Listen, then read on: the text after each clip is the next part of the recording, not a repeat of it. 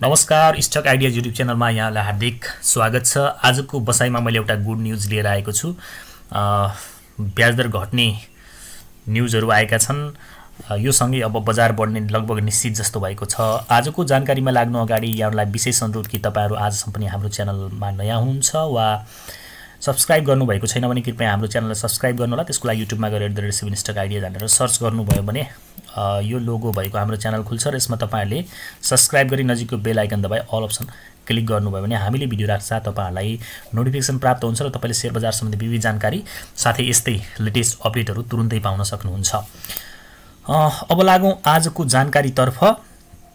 यो शिक्षा दिने उद्देश्यले बनाएको सामग्री हो। यो भिडियोको आधारमा मात्रै लगानी नगर्नु होला। शेयर बजार आफैमा जोखिमको क्षेत्र हो। आफ्नो अध्ययन र जोखिम वहन गर्ने क्षमताका आधारमा मात्रै लगानी गर्नु होला भन्ने हाम्रो विशेष अनुरोध रहन्छ।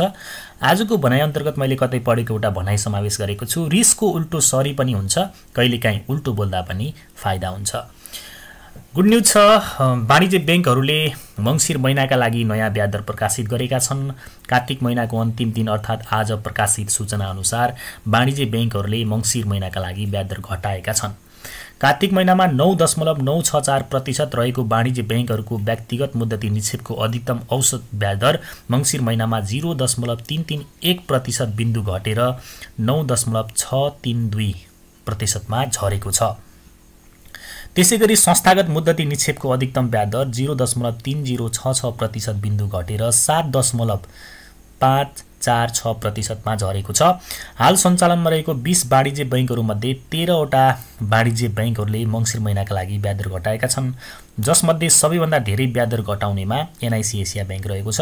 NIC एसियाले कार्तिक महिनाका तुलनामा मंसिर महिनामा ब्याज दर 2.035% बिन्दुले घटाएको छ। बैंकले मंसिर महिनामा व्यक्तिगत मुद्दती निक्षेपमा अधिकतममा 8.968% ब्याज दिने भएको छ।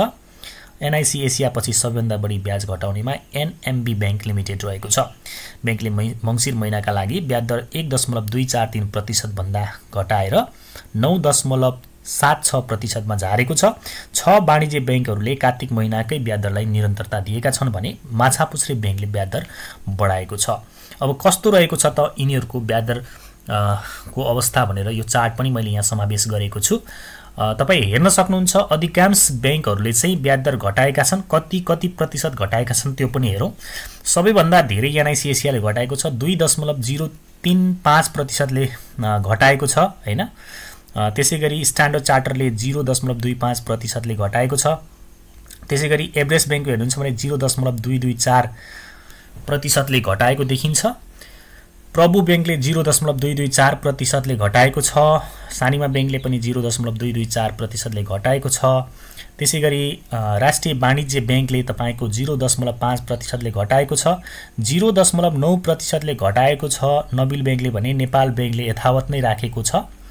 त्यसैगरी 0.5% ले घटाउनेमा नेपाल इन्भेस्टमेन्ट मेगा बैंक पनि रहेको छ। 0.248% ले घटाएको छ एग्रिकल्चर डेभलपमेन्ट बैंकले।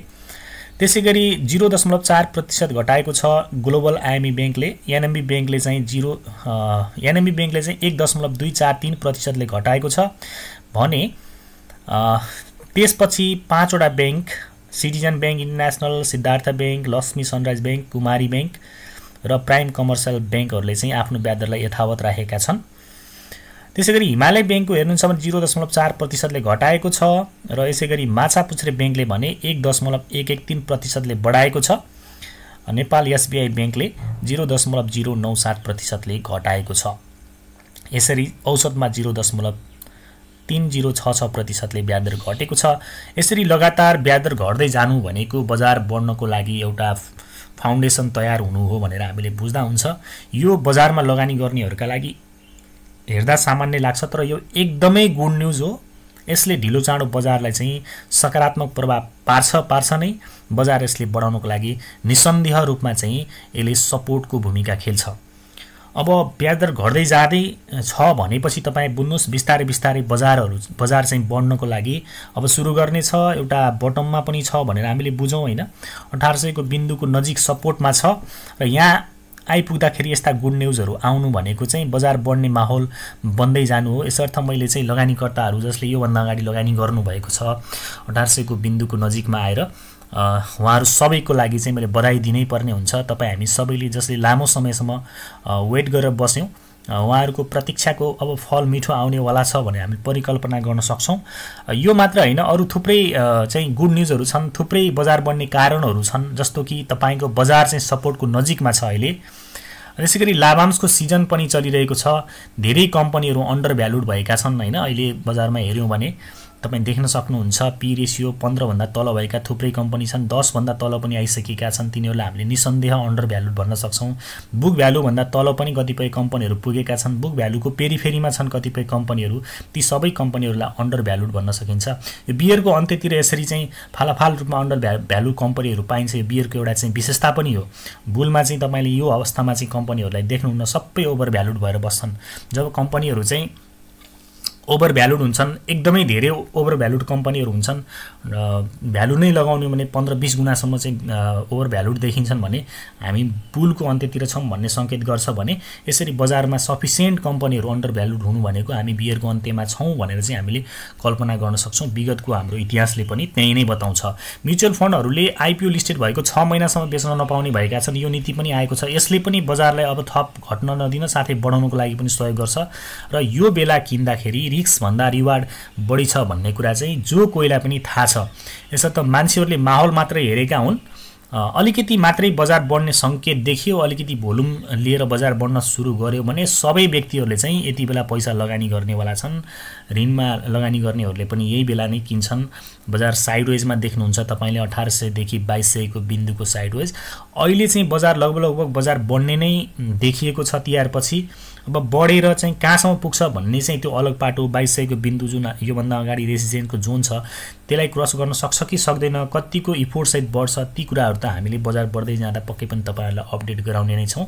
तर फेरि पनि अहिले 1800 को नजिकबाट 2200 सम्म चाहिँ बजार जान्छ भन्ने कुरामा चाहिँ त्यति डाउट छैन कि भन्ने हाम्रो चाहिँ यो सबै इन्भाइरोमेन्ट न्युजहरू होइन, फन्डामेन्टल अवस्था कम्पनीहरूको होइन, सबै हेर्दाखेरि चाहिँ त्यो खालको माहौल बन्दै गएको देखिन्छ होइन। अब यस्तो बेलामा चाहिँ हामीले कस्तो रणनीति बनाएर अगाडि बढ्न सक्छौँ भन्ने सन्दर्भमा हाम्रो चाहिँ राय तपाईँहरूलाई व्यक्त गर्छौँ। उसो त यो हाम्रो नितान्त आफ्नो राय हो, तपाईँले यसलाई फलो गर्नुपर्छ भन्ने नै चाहिँ छैन, तर एउटा चाहिँ शिक्षा दिने उद्देश्यले मात्रै बनाएका छौँ। लङ टर्म इन्भेस्टमेन्टको लागि केही फन्डामेन्टल स्ट्रङ कम्पनीहरू लगानी गर्ने बेला हो यो। यति बेला चाहिँ अब यो 1800 भन्दा धेरै तल जाँदैन भन्ने कुरा भइसकेपछि अब लङ टर्मको लागि फन्डामेन्टली स्ट्रङ आफ्नो अलिकति बुलको अन्तिमसम्म राख्छु भनेर चाहिँ केही कम्पनीहरू तपाईँ लगानी गर्न सक्नुहुन्छ। केही कम्पनी भन्दा पनि मैले त यसरी फन्डामेन्टल स्ट्रङ कम्पनीमा त आफ्नो लगानीको 50% चाहिँ लगानी चाहिँ फन्डामेन्टल स्ट्रङ कम्पनीमा राखेर यो छोटो समयमा ट्रेड नगर्ने, अलि बुलको अन्त्यसम्म नै राख्नुपर्छ भन्ने लाग्छ मेरो आफ्नो व्यक्तिगत कुरा गर्दाखेरि। र मैले त्यही नै नीति चाहिँ रणनीतिले चाहिँ काम गर्छु आफूले पनि होइन। ट्रेडका लागि अब यो बेला थोरै कम्पनीहरू चाहिँ ट्रेडको लागि पनि लिनुपर्छ। त्यसका लागि लो क्याप कम्पनीतिर नजर लगाउने हो। लो क्याप कम्पनीमा पनि कुन अलिकति सस्तो छ होइन, सबैभन्दा लो क्याप कुन छ त्यस्ता स्टकहरूमा चाहिँ हामीले ध्यान दिनु। हामीले चाहिँ सकेसम्म आज साँझ चाहिँ लो क्याप कम्पनीको भिडियो बनाउने प्रयास गर्नेछौँ। विक कम्पनीबाट स्ट्रङतिर सिफ्ट हुने बेला पनि हो है यो। कमजोर भएको कम्पनी सप्लाई पनि बढी छ, फन्डामेन्टल पनि कमजोर छ भने अब त्यसमा न ट्रेड गर्न सकिने न लाभांश खान सकिने अवस्था रहन्छ। हो त्यस्ता खालका कम्पनीहरूबाट चाहिँ सिफ्ट भएर होइन कि भने स्ट्रङ कम्पनीहरूतर्फ लाग्ने लगाउन सकिन्छ, कि भने अब ट्रेड गर्ने नै हो भने चाहिँ लो क्याप भएको कम्पनीतिर सिफ्ट हुन सकिन्छ होइन। यो बेला चाहिँ सिफ्ट हुने समय हो। उही मूल्यमा छ फन्डामेन्टल स्ट्रङ कम्पनी, उही मूल्यमा छ विक कम्पनी भने हामी विकबाट स्ट्रङतिर लाग्ने, उही मूल्यमा छ लो क्याप भएको कम्पनी, उही मूल्यमा छ तपाईँको सप्लाई बढी भएको कम्पनी भने त्यस्तो कम्पनीबाट सिफ्ट भएर लो क्यापतिर लाग्ने। यो दुईटा विकल्प रहन्छ। यो उपयुक्त समय हो जस्तो हामीलाई लाग्छ। अब बजार बढ्न सुरु गरेपछि 5-7% मुनाफामा बेच्ने गल्ती चाहिँ गर्नु हुँदैन है। अब हामी चाहिँ 40-50% लस खाएर बसेका छौँ, अब 5-7% प्रफिट आयो, 5-7% बढ्यो भनेर बेच्न सुरु गर्छौँ क्या, त्यो चाहिँ गलत हुन्छ। धेरै लस चाहिँ हामीले बियर गर्न सक्ने तर किन धेरै नाफा खानको लागि वेट गर्न नसक्ने यो कमजोरी चाहिँ छ भने हामीले पक्कै पनि बजार बढ्न सुरु गरेपछि हटाउनुपर्छ। 5-7% नाफा त 2-3 दिनमै आउन सुरु गर्छ, त्यति बेलै धेरैले चाहिँ आत्तिएर फेरि बेचिहाल्छन्। बजार यदि बढ्ने नै हो भने अब 2-3 दिनको लागि होइन, कमसेकम भनौँ न 1800 छ, 400-500 पोइन्ट चाहिँ बढ्ने तरिकाले नै बजार बढ्छ कि भने बढ्दैन, यति कुरामा चाहिँ ढुक्क हुनुहोस्। अब 40-50 पोइन्ट बढेर चाहिँ बजार बस्दैन, बढ्छ भने चाहिँ 40-50 पोइन्ट बढ्छ भने निसन्देह रूपमा चाहिँ 300-400 पोइन्ट बढ्छ, त्यति कुरामा चाहिँ ढुक्क हुँदा हुन्छ। कि भने बजार घट्छ भने फेरि किनौँला होइन। अब यो 2030 भएछ, मैले 20-30% मुनाफा भएमा धेरै लोभ नगर्ने भन्न खोजा हो। 20-30% लेख्छु भनेको 2030 भएछ।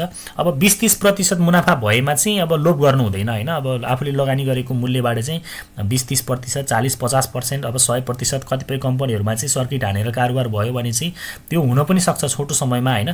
त्यस्तो बेलामा चाहिँ फेरि यो कम्पनी त राम्रो रहेछ, मैले राख्छु यसलाई भनेर बस्ने होइन।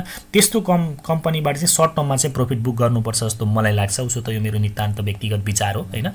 तपाईलाई कुनै कम्पनीमा 30-40% प्रफिट भयो भने त्यो कम्पनीलाई चाहिँ तत्कालको लागि बेच्ने नि त। कुन चाहिँ कम्पनी 30-40% प्रफिट भइसकेपछि माथि नै बसेको उदाहरण छ र हैन। फेरि घटि नै हाल्छ। विगतलाई तपाई हेर्नुस्, सबै कम्पनीहरुमा त्यो खालको चाहिँ सिनारियो देखिन्छ। धेरै बढ्छ भने फेरि केही घट्छ पनि हैन। त्यो हुनाले हायर हाई बनाउँछ भने हामी हायर हाईमा बेच्ने 30-40% बेचेर फेरि तल आएर किन्न पनि त सक्छौं नि त। तर कहिलेकाहीँ के हुन्छ भने बढेर 200 बाट 400 पुग्छ अनि त्यसपछि हामी बेच्दैनौं, फेरि घटेर 200 आउँछ। कति लस मतलब लस नभए पनि कति नमजा फिल हुन्छ त्यो बेला। त्यो भन्दा त बरु 400 मा चाहिँ बेचेको भए फेरि 200 आउँदा फेरि किन्न पनि सक्थ्यो त्यही कम्पनी। त्यसैले एउटा कम्पनीमा टाँसिएर बस्ने, एउटा कम्पनीलाई एकदमै धेरै माया गर्ने पनि काम गर्नु हुँदैन। सेन्टिमेन्टमा चल्नु हुँदैन खास गरी हैन। अलिकति प्राविधिक पनि बन्न सक्नुपर्छ, टेक्निकली पनि थोरै एनालाइसिस गर्नुपर्छ जस्तो लाग्छ। कुनै कम्पनीलाई चाहिँ एकदम सन्तान हो जसरी माया गर्नु चाहिँ हुँदैन। धेरै नाफा दिएको छ भने बेच्ने आँट पनि गर्न सक्नुपर्छ भन्ने मात्रै मेरो अभिप्राय हो। र हामीले त्यस्तो बेलामा चाहिँ धेरै बढेको कम्पनीबाट हैन त्यस्तै फन्डामेन्टल भएको अर्को कम्पनीमा शिफ्ट पनि हुन सक्छौं हैन। मजाले एउटै फन्डामेन्टल भएको कम्पनी, कतिपय कम्पनीहरु चाहिँ डिफरेन्स हुन्छ के, एउटै फन्डामेन्टल छ तर मूल्यको डिफरेन्स हुन्छ भने 200-300 अथवा भन्न प्रतिशतमा राखेर हेर्दा 40-50% डिफरेन्ट भएर बसिरा हुन्छ के। त्यस्तो कम्पनी खोज्ने हो र त्यसबाट बेचेर फेरि त्यस्तो कम्पनीमा शिफ्ट हुने हो। अनि एकैचोटी किनेर एकैचोटी बेच्ने काम चाहिँ नगर्ने। जस्तो 1000 किता किन्न छ भने लो बजार बढ्न थाल्यो भनेर एकै दिनमा घचक्क 1000 किता किन्ने, भोलिपल्ट घट्यो भने टुवा पर हेर्ने अवस्था रहन्छ हैन। बजार बढ्दाखेरि पनि एकै किसिमले त बढ्दैन, थोरै बढ्छ अनि थोरै घट्छ, फेरि बढ्छ फेरि घट्छ। त्यो हिसाबमा चाहिँ बिस्तारै बिस्तारै गर्दै किन्दाखेरि बेटर हुन्छ र बेच्दाखेरि पनि तपाईसँग 1000 किता छ, सबैमा 30% नाफा आयो भनेर स्वाट्टै 1000 किता बेच्ने अनि भोलिपल्ट फेरि सर्किट हान्यो भने हेरै भन्छ। त्यो हिसाबले चाहिँ बेच्दाखेरि पनि बिस्तारै बिस्तारै गर्दै 100 किता गर्दै बेच्ने, अथवा 10% को दरले बेच्दै जाने, अथवा 30% को दरले बेच्दै जाने। त्यो हिसाबले चाहिँ आत्तिने र मात्तिने दुवै काम चाहिँ गर्नु हुँदैन जस्तो लाग्छ। अबको अवस्थामा चाहिँ 1800 को बिन्दुमा चाहिँ बेच्ने भन्दा किन्ने र किन्न सकिदैन भन्ने स्ट्रङली होल्ड गर्नतर्फ चाहिँ आफूलाई त्यो कार्यलाई प्राथमिकता दिन सकियो भने चाहिँ राम्रो मुनाफा हुन्छ जस्तो मलाई लाग्छ। यसरी मैले आजको बसाइमा चाहिँ एउटा गुड न्यूज, एउटा के भनौं धेरैवटा गुड न्यूज, बजार बढ्न सक्ने सम्भावनाका बारेमा धेरैवटा गुड न्यूजहरु तपाईहरुमा आज राखेँ। तपाईलाई आजको जानकारी कस्तो लाग्यो कृपया जस्तो लाग्यो त्यस्तै प्रतिक्रिया दिनु होला। साथै च्यानलमा नयाँ हुनुहुन्छ भने च्यानललाई सब्स्क्राइब गरिदिनु होला। Thanks for watching. तपाईहरु कहाँबाट हेर्दै हुनुहुन्छ वा सुन्दै हुनुहुन्छ कृपया कमेन्ट गरिदिनु होला। शेयर बजार सम्बन्धी विविध तथा समसामयिक जानकारीका लागि हाम्रो च्यानललाई सब्स्क्राइब गर्नु होला, भिडियोलाई लाइक गर्नु होला, साथै कुनै जिज्ञासा वा कमेन्ट भए कमेन्ट गर्नु होला भन्दै आजको बसाइबाट तपाईहरु माझबाट ओजेल पर्न चाहन्छु। यहाँहरुको समय शुभ रहोस्। नमस्कार, शुभ समय।